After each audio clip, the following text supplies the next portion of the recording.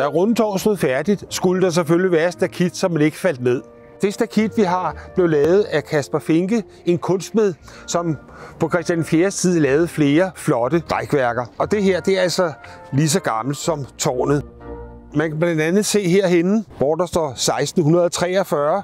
Godt nok spejlvendt, fordi det er beregnet til at læses udefra. Og så står der Christian 4-tal. Herhenne, hvor der står Christian 4, står der også RFP. Det var Christian 4's valgsprog. Københavnerne oversatte til at rige fattes penge.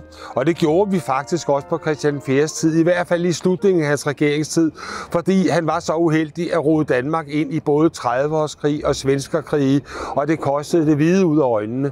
Så i slutningen af Christian 4's regeringstid, der havde vi ikke ret mange penge.